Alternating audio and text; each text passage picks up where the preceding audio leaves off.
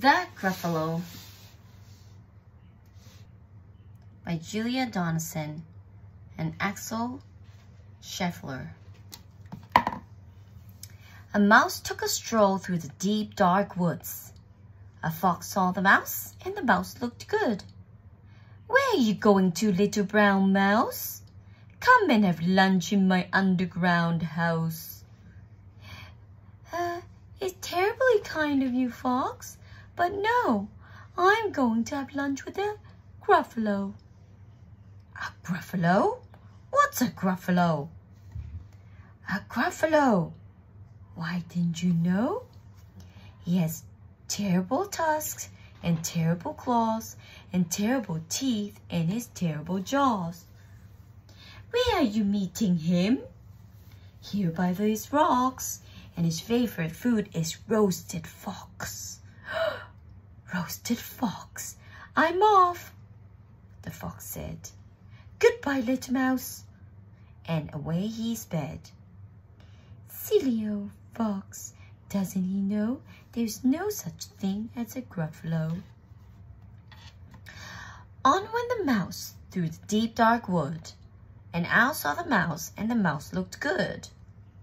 Where are you going to, little brown mouse? Come and have tea in my treetop house. It's frightfully nice of you, owl, but no, I'm going to have tea with a Gruffalo. A Gruffalo? What's a Gruffalo? A Gruffalo. Why didn't you know? He has knobbly knees and turned out toes and a poisonous wart at the end of his nose. Where are you meeting him? Here, by this stream.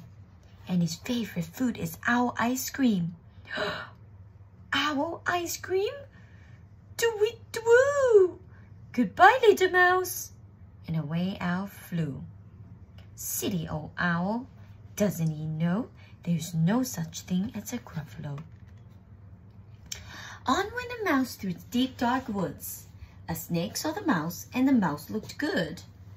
Where are you going to, little brown mouse? Come for a feast in my log pile house.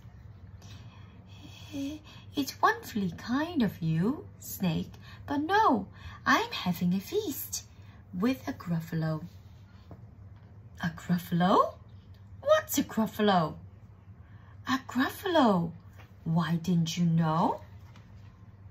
His eyes are orange, his tongue is black, and he has purple prickles all over his back. Where are you meeting him?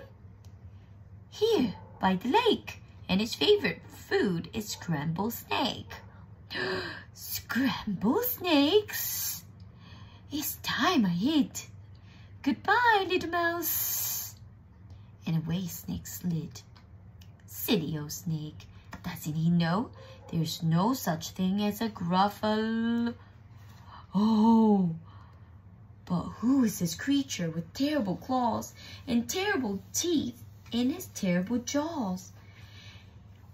He has knobbly knees and turned out toes and a poisonous wart at the end of his nose.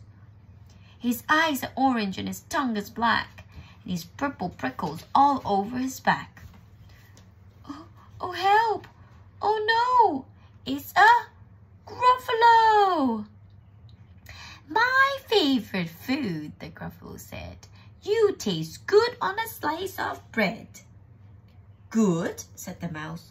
Don't call me good. I'm the scariest creature in these woods. Just walk behind me and soon you'll see everyone is afraid of me. All right, said the Gruffalo, bursting with laughter. You go ahead and I'll follow after. They walked and walked until the Gruffalo said, I hear a hiss in the leaves ahead. Sss. It's a snake, said the mouse. Why, snake, hello. The snake took one look at the Gruffalo. Oh, crumbs, he said. Goodbye, little mouse. And off he slid to the log pile house. You see, said the mouse, I told you so. Amazing, said the Gruffalo. They walked some more till the Gruffalo said, "I hear a hoot in the trees ahead." "It's Owl," said the Mouse. "Why, Owl, hello."